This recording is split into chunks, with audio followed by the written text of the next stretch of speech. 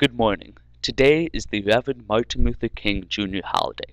On this day, we celebrate a man who accomplished a great deal in his life. He is best known for fighting for a cause that was just, civil rights for African Americans during a time of tremendous discrimination. What makes his efforts extraordinary is the way he fought for these rights. He did so in a way that was noble in his use of nonviolent tactics and his refusal to hate his enemies. Dr. King not only fought for civil rights for African Americans, but for the rights and dignity of all people. Other groups that face discrimination also benefited from the rights gained by the civil rights movement he was a leader of. He also took on other causes during his life, such as calling for an end to the war in Vietnam and calling for efforts to end poverty. In these causes, he was fighting for people of all races, ethnicities, and backgrounds. Today's holiday is a celebration of what Dr. King accomplished. His life provides a shining example of what one person can do when they commit themselves to serving others. The Civil Rights Movement was not just a movement involving leaders like Martin Luther King Jr. In many cases, it was a movement of young people who hoped to secure a better future for themselves and their people. The following are examples from the Civil Rights Movement of what young people endured and accomplished while serving others. One of the first events in relation to the Civil Rights Movement that students became actively involved in was the integration of Little Rock Central High School in 1957. 9 students challenged the segregation that still existed there despite the 1954 Supreme Court case Brown versus the Board of Education, which ruled that segregation in public schools was illegal. These 9 students faced threats and violence and were only able to successfully attend school there when President Eisenhower sent in troops to escort these students daily to school. These brave students endured a lot and were able to successfully end segregation in their school, which began the process of ending segregation in other places. Sit-ins were an important part of the nonviolent strategy of civil disobedience and mass protests within the civil rights movement. The first major sit-in protest of the movement took place at the WUHS department store in Greensboro, North Carolina in 1960. Waves of African American students were arrested at lunch counters in the store after they were refused service and refused to leave their seats. The store eventually ended its policy of segregation. This successful protest led student groups across the South to organize other protests. The most important of these groups was the Student Nonviolent Coordinating Committee, or SNCC. Local buses were slowly integrated in the South following the successful Montgomery bus boycott. However, segregation still existed on interstate buses and in bus terminals. Freedom Riders descended on the South, both black and white, to challenge this in 1961. These young people faced violence every step of the way, including the bombing of a bus, beating at stops along the way, and numerous arrests.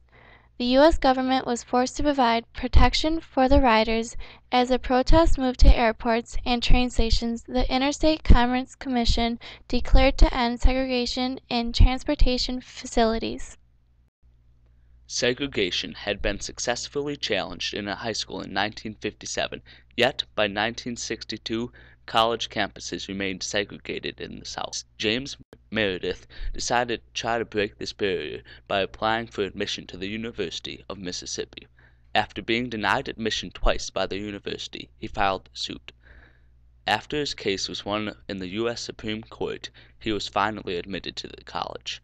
Violence and riots broke out on campus, and again federal troops were sent to make sure Meredith could attend classes. 2 years later he graduated, and afterwards he continued to take part in the civil rights movement. Young people often took part in civil rights marches in the South, as they did not support their families with their jobs. If they were arrested, their families would not suffer due to lost wages. During civil rights protests in Birmingham, Alabama in 1963, Commissioner of Public Safety Eugene "Bull" Connor uses fire hoses and police dogs on black demonstrators. These images of brutality, which were televised and published widely, were instrumental in gaining sympathy for the civil rights movement around the world.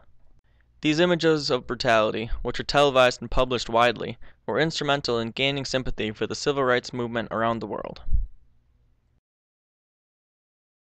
Another event that young people played a major role in during the Civil Rights Movement was Freedom Summer.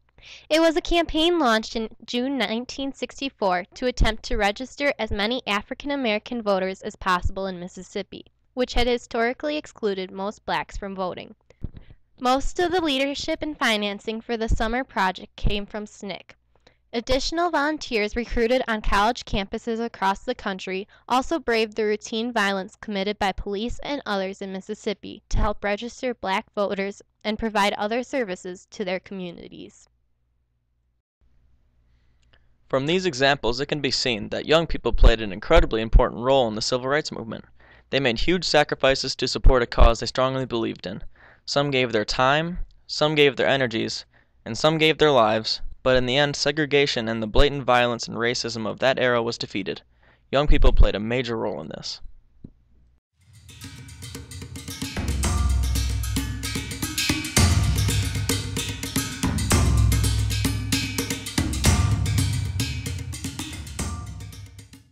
Dr. King's widow, Coretta Scott King, wrote an essay describing the importance of celebrating Martin Luther King Jr. Day.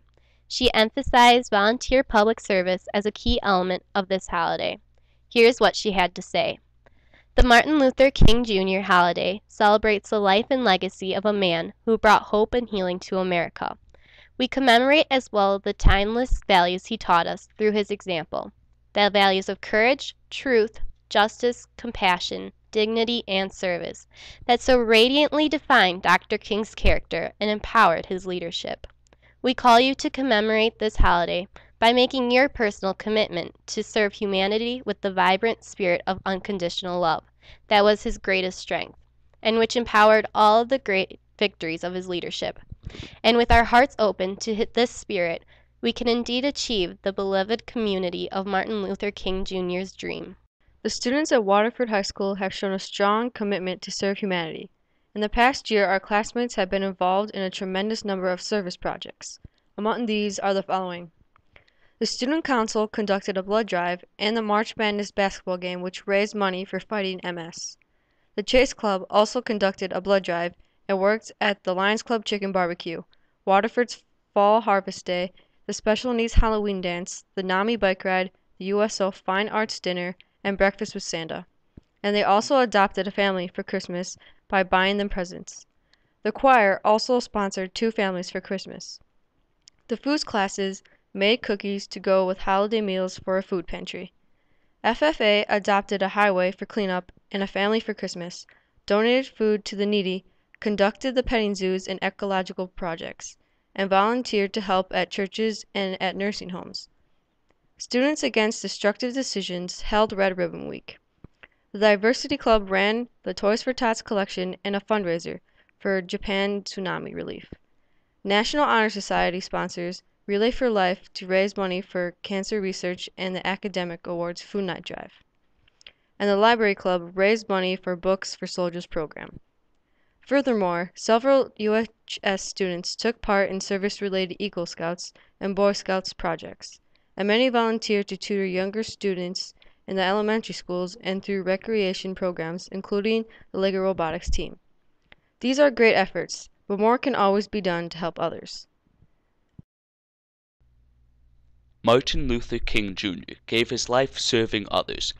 There are no such dangers for you if you choose to serve others with your time and efforts. Here at Waterford Union High School, we would like to celebrate today's holiday and Black History Month, not just by remembering this incredible man, but by calling for the students here to do something to serve others. During the second week of the second semester, a food drive will be held to collect non-perishable and non-expired foods. Collection will take place each morning in your first period class. The class that collects the most food per student will receive a free breakfast. The collected food will be taken to the Racine Food Bank, which supplies food pantries for the needy throughout Racine County. Through the donation of food for the needy, we can celebrate the life of Martin Luther King in a meaningful way, a way he would have appreciated, by serving and helping others.